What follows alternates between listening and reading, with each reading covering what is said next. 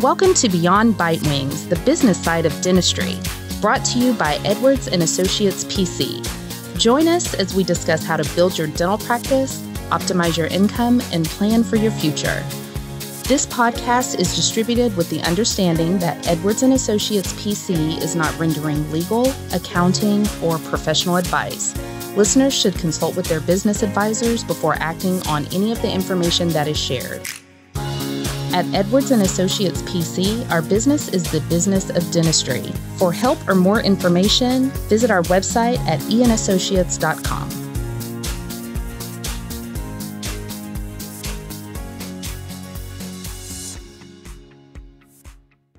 Hello and welcome to another episode of Beyond Bite Wings.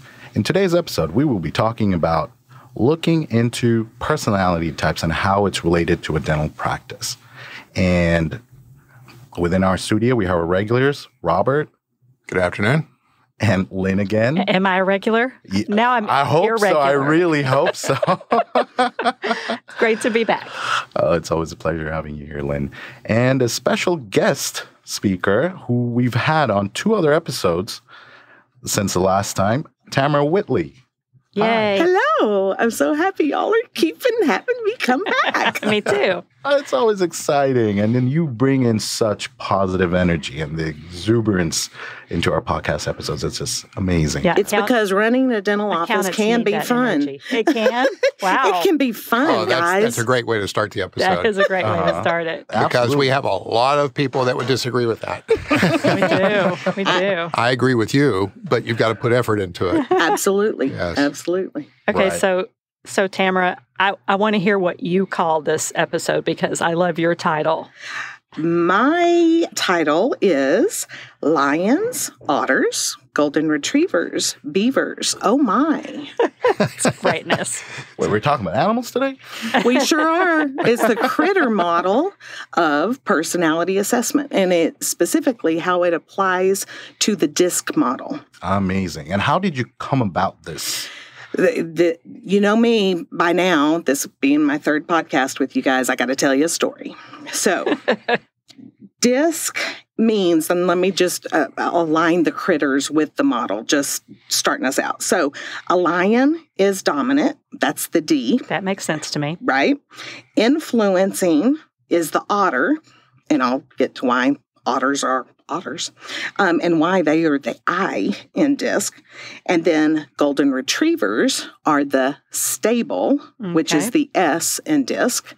And then you've got the beaver, which is the compliant. And think about this just real quick. Lions are lions. You know what lions do. Yeah. Right. Otters are the playful ones. They are the people. They want to have and talk and do, and they don't have the detail-orientedness. So they don't like the details. They're the social people. They're the social Okay. people. They're your fun people, right? Your S's, your stable, your golden retriever, it's just exactly what that is because, they're good with kids. They're good, they're just stable human beings. There's not way highs and way lows, but they're just stable individuals. But stable individuals don't like change.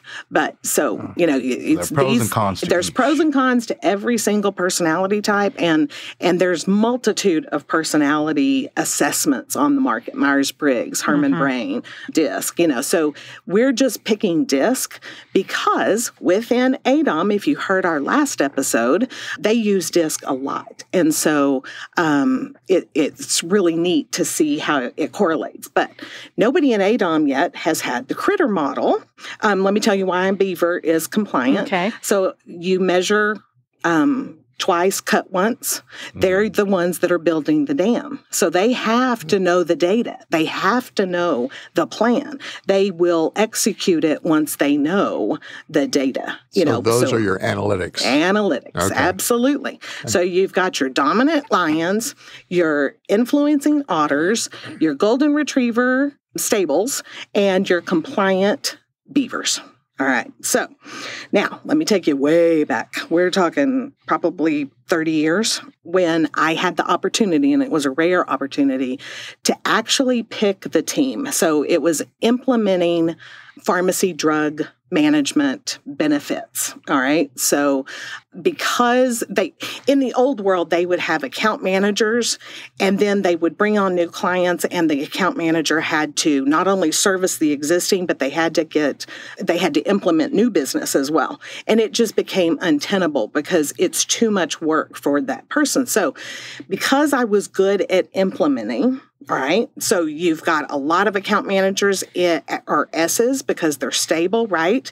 They know what is predicted. They can service their patients, their clients, because they aren't having change thrown at them every day. But your implementers, they don't mind. They like flying by the seat of their pants, and change doesn't bother them at all, right? So I was really good at implementing because that's just what I do. I just kind of fly by the seat of my pants and get it done. And so as a result of me being good at it, they promoted me and said, all right, we're going to have a dedicated implementation team, and that's all that these people do. And so I had the rare ability to not inherit a team, but I got to hire every single person on my team. So what did I do?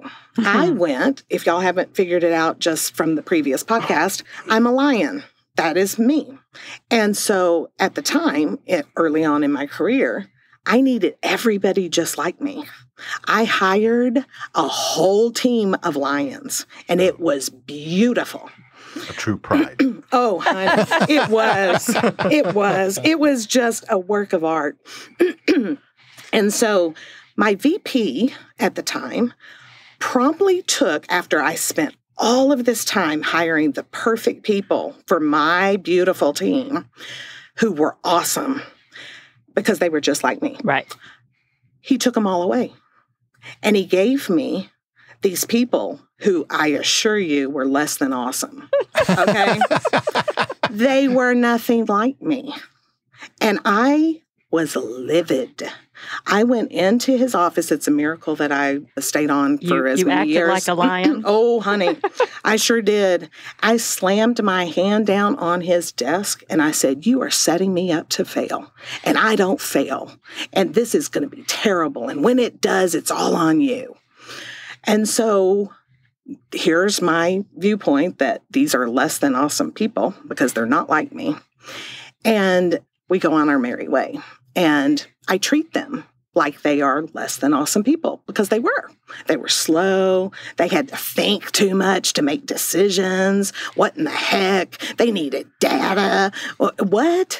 I mean, come on. I will take you so far off the cliff so far it'll make your head spin, right? I don't need somebody stopping me from proceeding because we're going to make it, right?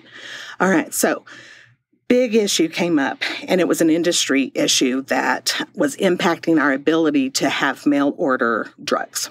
And so it dealt with the eligibility type file, but it was called an NCPDP. I know that's a little bit too much in detail. Some of the beaver in me is coming out, which, by the way, that's important to know that we have all of these critters in us. It's just that we have our dominant style. Right. So anyway, didn't mean to digress on that. But so here I was, we're racking our brains. We're all trying to figure this out.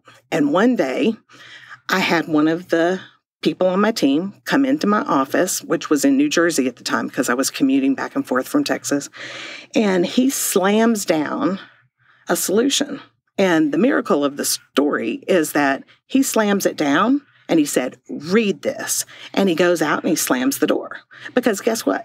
If you treat your people like they're less than awesome, they're going to come back at you. There's only so much they can take. And it's a miracle that that team, I still had people because they would have been abandoning ship had they been able to do that, right? So here he goes, he slams the door, and the first miracle of this is like, oh my God, this slow-thinking person thinks they've got the solution. So I look at it, just very glancingly, and then I do a double take. And I go, oh my gosh, y'all, this is going to work. So here is my less than awesome person who didn't know anything, right? Because they were just dumb because they were so slow in their thinking and blah, blah, blah. And then I just was like, uh-oh, that's the hard part. That's when I went back to my VP. I showed him the solution that, believe it or not, is still in play today. Without this one person, people would not be able to get their mail order drugs efficiently without this solution that's still in the market today, right? So I tell him that, and I said, oh my gosh, I was so wrong, and you were so right. And now I understand the lesson you were trying to teach me. And that is that my team would have failed with all those lions. I needed the people, the fun, the social, to be able to connect with my clients, right? I needed those data people to keep me from killing us when I took us off the ledge as a lion. So I needed my beavers to stand up and say, look at the data. And I needed my golden retrievers to sit there and say, you're going to kill us. Don't take us off the ledge. You're going in the wrong direction. So the fact that I had to learn that lesson the hard way, my VP had that all in his plan to teach me as a leader how to lead and how to respect the differences that a well-diverse team needs. So you need all of these critters in your dental office. You absolutely do. If you're going to have a successful dental office, you're not going to have a good one if you got too many darn lines in the house. Trust me, I've already been there, done that, and it doesn't work. So the next step that I had to take, going back still in time after I, do the mea culpa with my VP, is I had to do the hardest thing in my career ever. And that was to go beg the forgiveness of those people that I had said were less than awesome. And this is the next miracle, or the only miracle that really counted. They not only forgave me, they followed me through years of my career. Wow. Because I was a leader and I was a lion, but I was a leader that learns, and I was teachable, and they knew that. And they knew then they could come to me and say, you're going to kill us, stop. But before that, because of the way I had treated them, it wouldn't ever work. There was no communication. No. So by getting on with, and it's kind of funny. I mean, at the time, I didn't know all of the critters, right? The whole lesson was you need a diverse team if you're going to pull this together. I actually got the critters aligned with DISC because they taught me DISC. I knew DISC well, but the critter model came in. Bill and I have been married now almost 32 years in April. And at year 7, never forget it, we went to a class, a marriage class, that taught communicating when you are the critters. So they put DISC and they put the critters on top. And I was like, oh my gosh, this is so fun. I'm going to be able to use this for the rest of my life. And I do. And it absolutely correlates and applies to a dental office. Wow. Well, it's a lot more fun with the critter names than, yes, it is. Isn't it? Than the standard, boring. I know, right? Accountant probably chosen names. Like pleaser, analytic. Exactly. Yeah, it's those defining terms, but the critters just bring it to the forefront of what it is that critter does, right? Right. So I loved your story. There was such a powerful message there. I mean, for a second there, I was thinking, I think innately a lot of our business owners may want to choose to only hire people that are like them because that's their comfort zone. Right. That's what they know. That's something they can refer back to. I think the message here is that be okay to be outside of your comfort zone, and then you'll see the wonders and the miracles that they bring in. Right. They have different skills. You can't have every skill. Nope. You need other people on the team that have the other skills that you can't provide. Right. And us lions, we think we can do it all. We can't, but it's not until you come to that realization that you may be a lion, but you're not going to be successful if all you've got around you is a bunch of lions. Because then you start growling at each other. Even an accounting office doesn't need all analytics. No, not at all. No, I because totally agree. my office wouldn't speak to anybody if I didn't have anybody fun on the staff. Oh, that sounds like most accounting offices. It does sound like most accounting offices. We need those social people. Well, I vowed in that marriage class to use the critters from then on with all of my various teams. And so that's how I had done it my entire career in corporate America. I knew who my lions were. I knew who my otters were. I knew who my beavers were. And guess what? They all know it too. And you can make this an actual fun game in a dental office because I actually have 3 ways that I can apply it. Y'all want to hear about them? Of course. Okay. Well, let me ask you a question before you go there. Mm-hmm. When you're interviewing, how do you assess whether they're a lion or a beaver or an otter? I am so glad you asked. So that's one of the 3 areas, Okay, Robert. Man, great. that was awesome. You just like served it up on a platter for me. The 3 areas are hiring and facilitating your own team meetings, however frequent that is, and then communicating with patients. Believe it or not, you've got lions, otters, golden retrievers, and beavers as patients. Which makes total sense, but I was only thinking of it as it would pertain to the staff. Yeah, me too. Yep. Yeah. Right. And that's true until you start really diving into this. It's hilarious. My entire family, I know what critter they are. Because why? Why is that so important? Because that opens up the communication in your family, life as well. So why not enhance the way you communicate with your patients and take that relationship to the whole new level? And the same thing with your people. And this is going to probably go against, if y'all haven't figured out, I'm doing dentistry different kind of gal. We have figured that out. The most important people in a dental office are not the patients. Oh, yeah? They are not the patients. Granted, I will give you that without patients, you have no dental practice, right? But if you don't take care of your employees and you don't know who your employees are, then they're not going to take care of those patients. If they are mistreating and not that they would be mistreat, but if they're not communicating on a level with those patients because they don't even understand what their own communication style is, then you're not going to have patients for very long. That's right. And that goes throughout the entire practice, front end to back end. You better know what you got. All right. So let's talk about hiring because that one is a really good one to apply this standard to.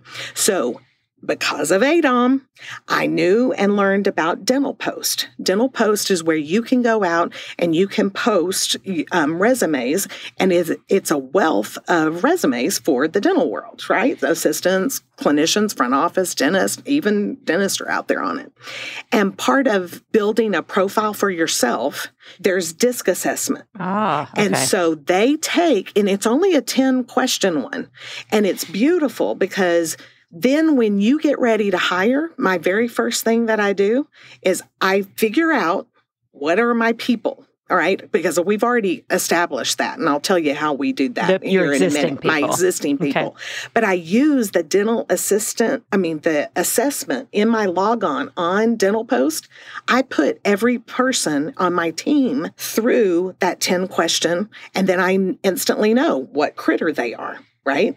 But we kept it a secret for when we were first rolling this out. We kept everybody's thing a secret. And then when we went into team meetings, it was fun because we said, all right, what do you think that one, this person, what's their critter? And then everybody would give their view, and then you reveal what their real critter that they think they actually are. And it's so fun because then you can start building in those team meetings. What are the things that make this person tick? What are the blind spots that they may have that they don't even realize that they have, but they do?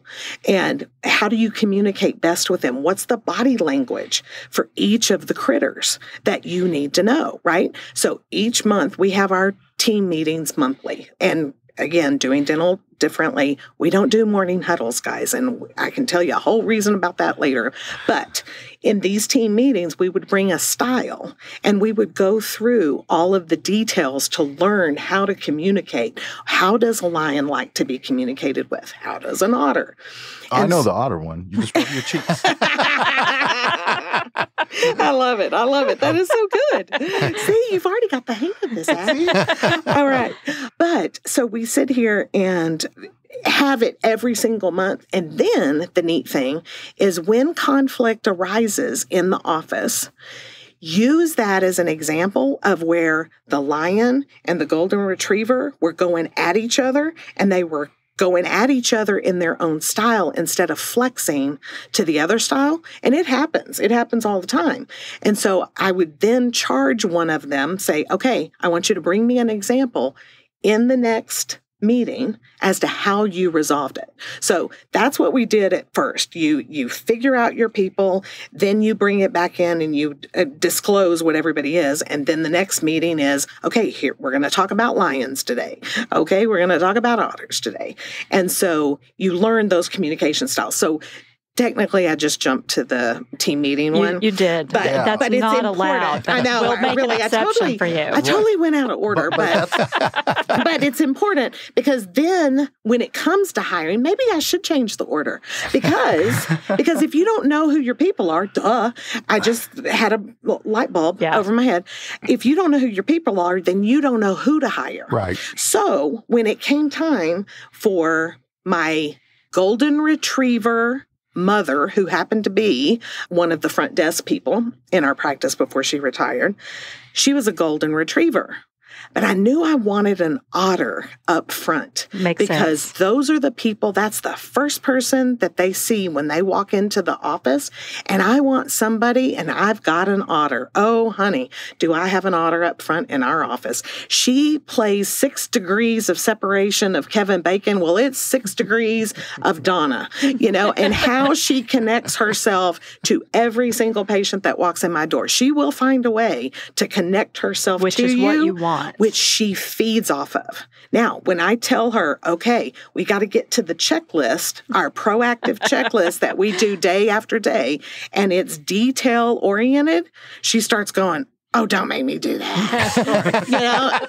Because why? Otters hate that. They want to go around and be social butterflies. They don't want to pay attention to the details, but that's who I need up front.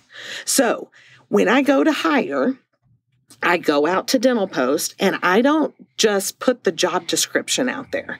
Instead, I buy the access to the resumes because if a person takes the time, it's not required that they do the DISC assessment, but if they take the time to do the DISC assessment and tell me what they are, then that tells me, oh, this person's invested in me knowing who they are. And that's what DISC allows you to do. So if there's a resume out there that doesn't have a picture, because I need to see that what kind of critter they are. And you can sometimes tell that from body language, and you learn that. Okay, they want a picture or they have to have a picture and they have to have DISC. If they don't have DISC, I move off of them. And I don't care who they are. I don't care what their resume says. If they don't have the time, then I don't have the time to interview them. So if they have 20 years experience, but they didn't bother with it, you move on. Nope. I would rather have a 1-year person with experience knowing that this is important and have a complete profile than I would ever hire somebody who knows it all and doesn't take the time to do it and just slaps their resume, thinking that the words on a resume are what's going to draw me to them. Yeah. Nope. Nope. This makes so much sense. I mean, we're the same way when we hire. We have our qualifications, and part of it is an assessment. Absolutely. And if you don't do it, then you are not working for my office. That's right. Because I need to know these things about you. So why would that not be the same for a dental practice? Exactly. But so many dental practices, when it comes to hiring, they just get them in for a working interview. Do we think they're going to work out? Okay, great. Have you figured out yet how costly it is to hire the wrong person to your practice? Crazy. It can be like $10,000 to $20,000. I'm not kidding, guys. Because then you've got all of a sudden all this unemployment stuff that comes up because because it's not working out. I don't care if you put them on probation for 90 days. Guess what? Doing dental differently, I don't put people on probation. I'm just a little curious. So I know you mentioned this earlier too, that most dentists are just calling in people for a work interview, and then if they like them, they hire them, right?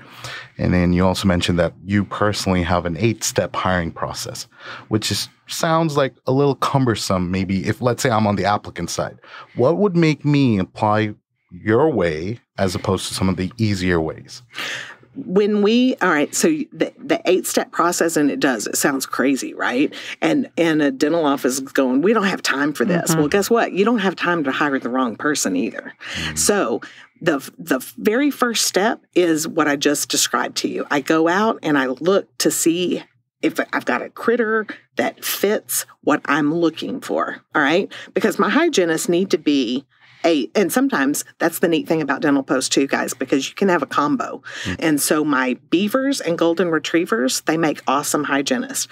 Do I have a lion in my office as a hygienist? You bet. I mean, so I'm not trying to say they all have to be a certain way, but if you don't even know who your own team is, how are you going to hire?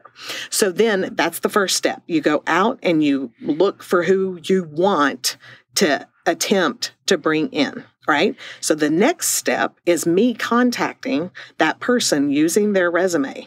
And the way that I get them is I'm awfully interested in finding what kind of critter you are. And from what I'm seeing, based on your disc profile, you look to be the kind of critter I want to hire.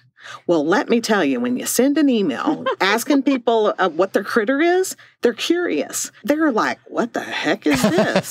This is kind of strange. This has never happened to me in the dental world. What is she doing?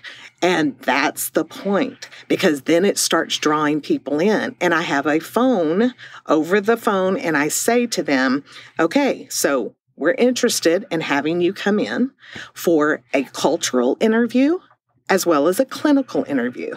You will not have a working interview at this point.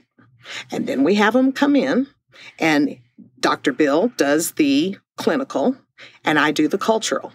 And you'll have to have me back for the cultural podcast because there's more detail that we don't have time for today. Right. But you perform the cultural interview. Then the two of us decide, is this person, do we think, based on the cultural interview? It's the cultural one that is actually the deciding, because they go to school. Yeah. They know how to clean teeth. You can teach the skills. They know, exactly. You can teach the skills. And how long does that interview take? The cultural and clinical, we do it together. And I'm not even kidding. It can last from an hour to 2 hours. Okay. Not because... And I warned them ahead of time that this is but that's not a crazy amount of time. No, not at all. I mean, I would expect at least an hour, but it's not like a working interview is going to be half a day or a whole day. No, so it's a couple of hours maybe. But we still get to the working interview part. Yeah. I mean, because we still need to see that. That's a critical part. I'm not saying a working interview is not, but even before you get to that point, you need to do your due diligence up front. And so we decide together, okay, we're going to move this one forward. And then we have already told them, and we've prepared them for this. We let the entire office, we bring lunch in, and we take the candidate and we just leave the entire team without me and Dr. Bill in there. So they can start asking questions. Is it really like this? I got the feeling that, y'all are like a family practice and you care about your people, but what is it really? And how do you do things? Because we do different dentistry, right? I mean, they've never been through a cultural interview like this. Some of them tell me it's akin to therapy. I've had so many candidates cry in the cultural interview. I always have a box of Kleenex on the table to be ready to hand to them. So seriously, yeah, I'm telling you, you got to have me back. Okay. Anyway, I'm plugging my own self to do future we're gonna have you back. Okay. Don't worry. Yay. Okay, good. But anyway, yes, seriously, it's so interesting. But anyway, so we get them with the team and we let them have an hour to just themselves to figure out, is this really something that is a fit? The next step after that, the candidate leaves and we'll let them know if we're going to invite them back for a working interview. And then we talk to our team. What do you think? Do you think they're going to fit where we need them to fit? Do you think that they're going to be a team player? All of those characteristics of the critters, are they going to fit what we're asking them to do? Or have I put a lion on them and we know we need a golden retriever, and they will stop me because they know that they can tell me anything and it will not impact our relationship. So they love the fact that they are invested. Do we make the final decision? Absolutely. Of course. Right.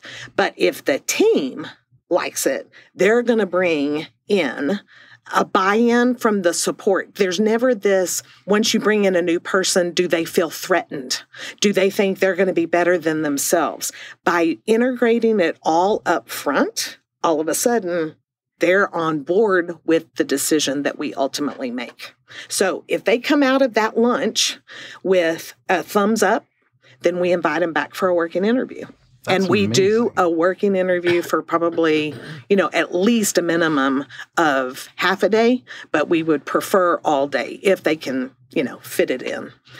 Well, those are just, it's good to be thorough like that because, again, people, they come in for a working interview and they're hired based on the fact of, did I like them or not? Yes. But that has nothing to do with whether they can perform the job. And plus, they were on their best behavior. Of course, you liked them. If you didn't like them, if they're not playing to your desires, then they would never get a job. So, that's right. But that's a bad way to hire. That's exactly right. And after the working interview, then we extend an offer. So those are the 8 steps, I think. I think I caught them all. But oh, wow. That's amazing. I mean, a very inclusive way of hiring. I mean, you're respecting the differences, right? Absolutely. We need the differences. It's not even just respecting them. I need them. Right. I learned that the hard way. Long time, once upon a time. Right. Well, that was a great story, though. I mean, and I'm trying to draw from there. I'm trying to see the pros. It's mostly pros, really. Yeah. Mm-hmm. And then, Well, the only con I can think of is if I'm a dentist, my pushback is going to be, well, that takes too long. I need somebody now. Mm-hmm. And you could hire the wrong person. Mm-hmm. Yeah. And then guess what? You're back in the cycle of hiring again because that person didn't work out. Yep. So because you were in too dang hurry. Yeah. Don't be in a hurry to hire. But so you're saying even in today's market where, there's a shortage of people, they should still... One of my hygienists, which this shocks everybody, she went through the process in the middle of COVID. I was going to say, because hygienists are like a unicorn. Oh, yes. Yes. And right now, and I totally get it, but guess what, guys? And, I may be shot in the foot tomorrow, but my team is solid. They're not going anywhere. They love our office, and it's because of the way we treat them. And it is the way they treat us. And it is a beautiful thing when you got all the critters and they're at the zoo, and because dental offices can be a zoo, right? But everybody's clicking. And that's why it's important, too, because now all of a sudden our people know how to communicate. Right. And they are the most important person in the office. It's not the patient. Right. It is the employee. Right. And then the patients. So we need to know what our patients are. That's the third area where we use the critters. Okay, well, they do not have a disc assessment on file. So, and how do you figure you are this out? Exactly right. And what's so funny about it is because once you learn this and it just becomes innate in you, you can spot people and you can say, oh, that one, right before I came to do this podcast, boy, did I have a lion in my waiting room. Ooh, and he was a new patient. He didn't have time. He wanted the bottom line. He wanted to, don't bog me down in the details either. I am fast, fast, fast, go, go, go. And what do you think I did? I was fast, fast, fast, and go, go, go to meet him. And so what we do is we actually characterize all of our patients with a letter in their chart. So we know this is a lion coming in today. This is an otter. And it's not as critical knowing your patients that you're right. What you're doing when you label a patient a lion or otter, a golden retriever, or a beaver is just simply that based on their vibe, based on what they're giving off, we're going to characterize it that way. And we're going to communicate in the style. We're going to flex our own styles to meet what we think is there. Yeah. And then guess what? If we got it wrong, the critter's gonna tell us based on how they're reacting. So it's not that this patient that I saw today, which was a new patient, and he's a lion, and he'll always be a lion. He was in pain. I mean, that can make somebody become a lion. Right. That's why I'm telling you, we've got all the critters in us. It's just in what what environments does it come out in. So he could become the most docile golden retriever down the road in future appointments, and we'll change the little thing. But it gives everybody on the team an idea of how and what's coming in our door. And obviously new patients, you don't know what they are. But boy, after that appointment today, I labeled a big old L. So anyway, those are just like 3 of the areas how you apply all of this to a dental office that makes you more successful in the long run. Does it take an inordinate amount of time? Yes. But I got me a hygienist, guys, in the middle of COVID. Wow. And she loves our office based on where she came from, because they didn't do this. It was dog eat dog world. Who's going to come for my job? Well, it still is in hygiene. Absolutely. Yeah. Absolutely. And like I said, and we had lost our hygienist because she moved to Georgia, so here I was in the middle of going, oh my God, what am I going to do? And in ADOM, you hear constantly, and then when she, I won't say her name, when she moved to Georgia, what did I do? I got on to ADOM and I said, all right, guys, who's got a practice in Georgia? You're going to get you a star of a hygienist in there. And sure, I mean, people just started putting their hands up. Tell her to call me. Tell her to call me. Oh, yeah. So. It's great. So you can use ADOM for that too. Yeah. I was going to say, we could call our member firms in Georgia and say, hey. Yeah. Right. Wow, that's amazing. Isn't that fun? So anyway. Yeah. Super. Again, like I said the last 2 times, great information. Oh, absolutely. And I'm not surprised that you have such a fantastic hygienist who's still there and you were able to find her during COVID because, using the analogy of the critters, it sounds like your practice isn't run like a zoo. It's run more like a safari park where there are no grills. There you go. Ooh, I like that, Ash. That's good. I'm going to steal that. I'm going to steal that one. Go for it. It's just sometimes it's a zoo, but I want to be a safari park. I love it. Yeah, and the people are interacting, and you're even getting them involved in the hiring decision process. Like, hey, do you guys like this person? Do you guys, Well, then they're invested on whether that person succeeds or fails, exactly. Right. Exactly. Right. And then that's where the working interview comes into play, because not only do we talk about getting them into the working interview, of course, we all come together as a massive unit afterwards. Were they able to pick up on our sterilization because we're over the top when it comes to OSHA compliance? It's just all those little things that maybe they hadn't done in another office, but we show them our way, and were they able to adapt, or to take it on, or were they thinking, oh, this is stupid, and that goes all over me. Or here's a perfect one. It's not my job. Don't ever be in my dental office and tell me it's not your job. If I can clean the toilets, so can everybody else. So don't tell me it's not your job. So did they ever say that? Because some hygienists will come in as divas and they think that they don't have to do squat and that the assistants have to do it. They can be the Sopranos of the office. Absolutely. Yes. So no. Madonnas. No, we don't have drama and we don't have divas. Well, and that helps with hiring as well, because if they see you have a pleasant office, then they want to work there. Yeah. And like I said, because this is such a unique and different way to hire in the dental world, they're curious as all get out. And then when they get through the interview, they're curious on the top end because I'm telling them, I need a critter, and which critter are you? Based on your assessment, this says this. And so I'd love for you to come in and talk to us, and that's what gets them started. Wow. And then they say, wait a second, I'm coming in for an interview and I'm not working? And I'm like, nope, not a bit. Yeah. And, you're buying me lunch? And, wait, you're putting me with your team? And then you're hiring me for a working interview? I mean, I put all that up front. So the ones that I'm really interested in. Wow, that's amazing. Yeah, that's great. Kind of fun. Great. We need to figure out what kind of zoo we have. Or safari park. No, I wish we were more of a zoo. Sometimes we're like crickets. That's not one of the choices. It is not one of the choices. I'm like, is there anybody out there? But that's because they're such great workers, That's awesome. I love it. Awesome. Well, it was amazing having you here again, Tamara, as always. Tamara. Seriously, though, thank you so much. And again, Lynn, thank you.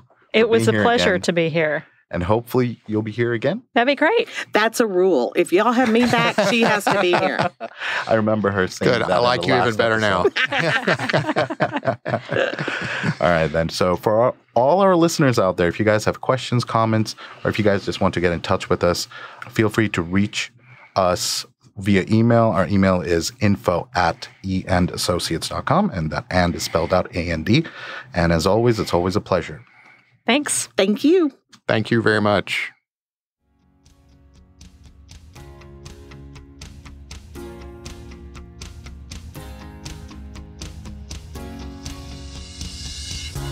Thanks for listening today. Be sure to subscribe to Beyond Bitewings on your favorite podcast platform. For more info, you can follow us on Facebook, Twitter, and LinkedIn, or reach out to us on our website. You can also shoot us an email at info@eandassociates.com.